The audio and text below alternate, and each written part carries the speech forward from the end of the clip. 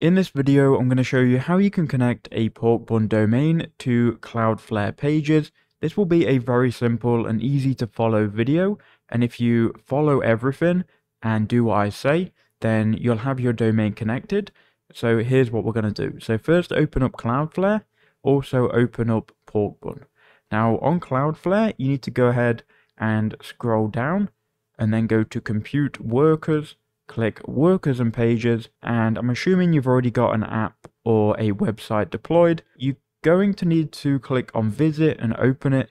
As you can see, I've just got a very simple to-do list page. So we can put here record video, and as you can see, this is working. Now we're going to keep this app open because we're going to need this URL later.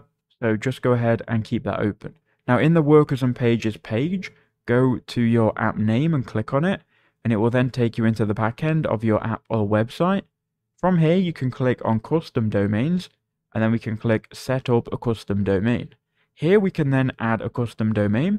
So go to Porkbun and find your domain. I'm going to go Account, Domain Management, and here we'll find a domain to connect. So we'll connect this one here, knowledgebasetutorial.com. So I'm going to copy it, then we'll go back to Cloudflare, and I'll just simply paste it in here.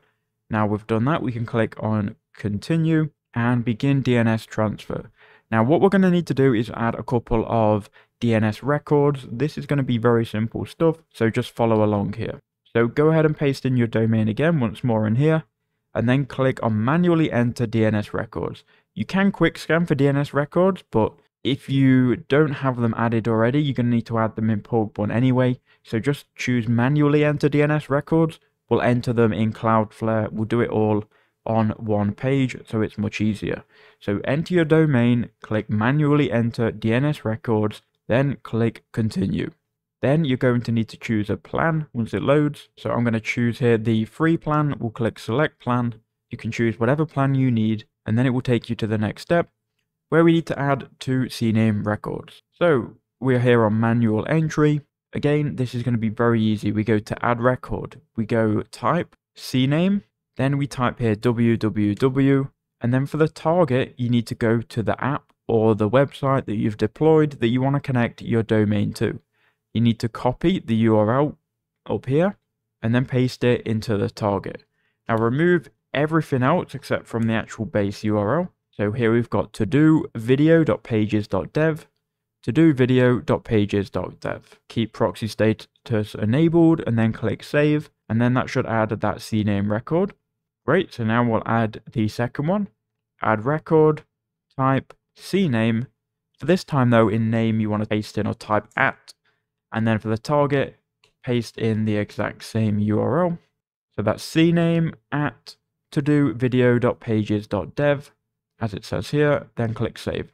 What we're essentially doing here is we're connecting our domain, our root domain, and www.our-domain.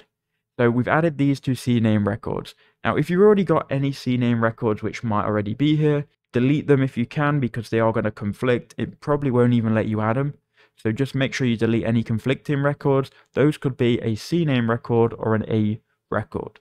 If it doesn't let you add both of these domains, you're going to need to delete one just so you can add both of these. Now, once you've added both of these, it will say invalid name servers. So go to the domain overview in the top left-hand corner. Now, once you're here, you need to go to your DNS provider, make sure DNSSEC is turned off. Now, this should be turned off by default. Now, to disable DNSSEC, you go to your domain, you click on details here, and then here you've got Porkbun DNS. Uncheck this and make sure it's turned off. So make sure it's red. So that should be off by default, to be honest. So just make sure this is red and turned off. Now what we're going to do is we're going to update the name servers. To do that, you want to go to NS under your domain, click on that, and it will open up the Porkbun name servers, delete them, and then go back to Cloudflare, and you can copy the first one, and you can paste it in here. You can copy the second one, and you can paste it in here. Now you can go ahead and click on Submit, click OK. And there you go, you've now updated the name servers. Just click on it again and just make sure. Okay, so now we've done that. So now we'll go back to Cloudflare and we can just simply refresh. Now what we're waiting for now is this to go from invalid name servers to active. This could take up to 48 hours, so be patient. So to be honest though, the times I've done this, it's taken maybe 5-10 minutes, but just wait. I'd probably wait up to an hour, and then if it doesn't update in an hour, come back in 48 hours. But I'll just wait here and I'll be back once it's updated. Okay, so it's been 5 minutes, we're now active, and we now need to go ahead and do one more thing. So next we go back to the Cloudflare dashboard, and then you're pretty much done from here. You go to compute workers and pages, find your app or website you deployed, then go to custom domains, then click set up custom domain and type in your domain 2 times more. So first we'll copy in the base domain, click paste, we'll click continue, and then it should enter this window, configure DNS. Because we've already added these records, we can just click activate domain. It's essentially doing the same thing as what we already added. So then once that one has been added, do that once more, but instead of the root domain, you type in www. Paste in your domain, click continue, and then again confirm this. It's going to do the exact same thing as what I told you to do manually. But I think if you do this automatically, it isn't going to work. I think you have to do the manual step like I did. But just follow what I did and it will work. And then we are going to have to wait for it to verify. Again, this can take another 5 minutes maybe. So I'll be back once this has verified. So about 5 to 10 minutes later, everything is now active. So all we've got to do now is to check it out and see if it's working. So we'll first copy the root domain. We'll go incognito, we'll paste it in. So that seems to be working, no problem. Now we'll copy the domain with www.